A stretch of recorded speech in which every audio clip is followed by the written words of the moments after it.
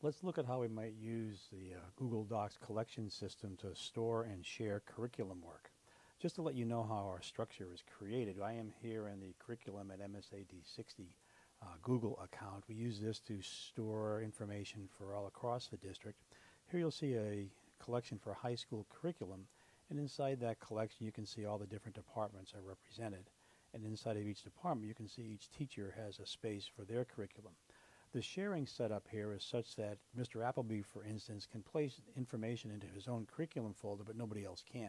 Although every teacher in the English department can see and view every other teacher's work. If I would like to place work into my curriculum folder, let's say I were a teacher in the art department, for instance, let me go to a different browser to make this work a little better. I am a freshman, the brand new teacher in the art department, and I would like to place a bit of curriculum work into my collection. I'm going to open collection shared with me because it was shared by curriculum at msad60.org. And you can see the arts folder is here. If I open that up, I can see a freshman's curriculum is just right here. Inside of that folder, you'll see collections for instructional unit number 1, which is just a generic title. You can change that to whatever you'd like. Activities, assessments, and resources.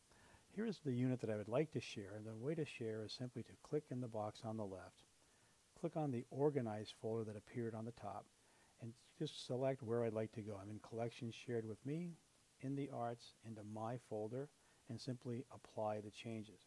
Once this unit goes into this collection, it will take on the sharing of all a freshman's curriculum documents, which means that I can edit it, but other teachers can look at it. Thank you for listening.